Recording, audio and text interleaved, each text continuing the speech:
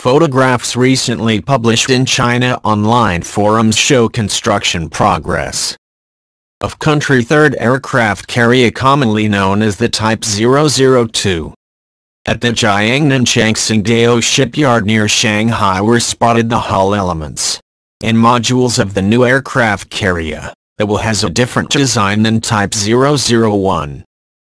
Differently from previous generations, the new Chinese aircraft carrier will be equipped with modern electromagnetic launch systems, facilitating the deployment of heavier.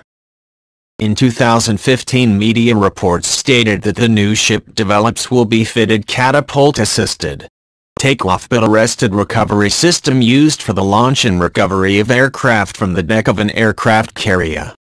The third Chinese aircraft carrier will have a displacement of around 85,000 tons.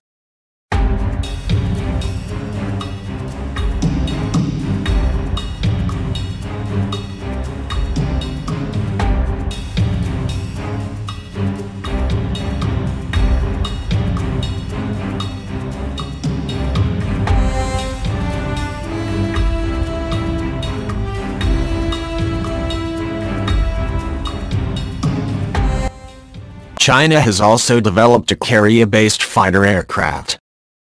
The new variant of the J-15 carrier-based fighter modified or catapult-assisted takeoff but arrested recovery operations, also the Shenyang J-31 fifth-generation jet fighter.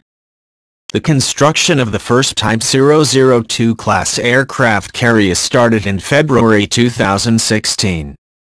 The Chinese military has yet to announce details regarding the new carrier.